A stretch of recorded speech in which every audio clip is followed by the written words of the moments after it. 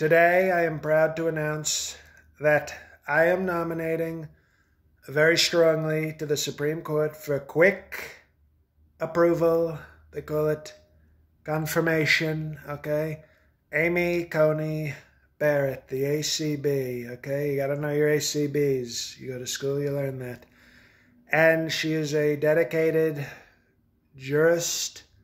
I thought she was Catholic, but she's jurist. Okay, so happy Yom Kippur. Hopefully she has a good Ronald Shana and a great Yom Kippur. Yes, they say she's a jurist, but I think she's also Catholic, so she can do both. You can do both, right, Mike? You go both ways, so we know that. But she's a great judge. It was between her and a very qualified Cuban lady, and I was waiting for the Cuban lady to show up. Amy Coney Barrett showed up and said, "Sir."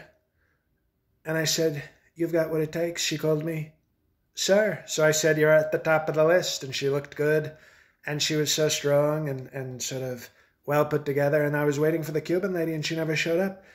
The only person that showed up was a cleaning lady came in to my office, and I handed her the garbage, and she said, "No, I'm not here for that." And I said, "I don't speak Spanish."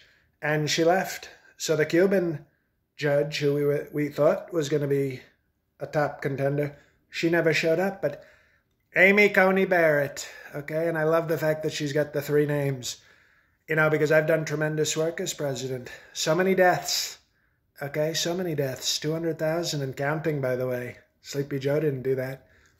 And every serial killer has the three names,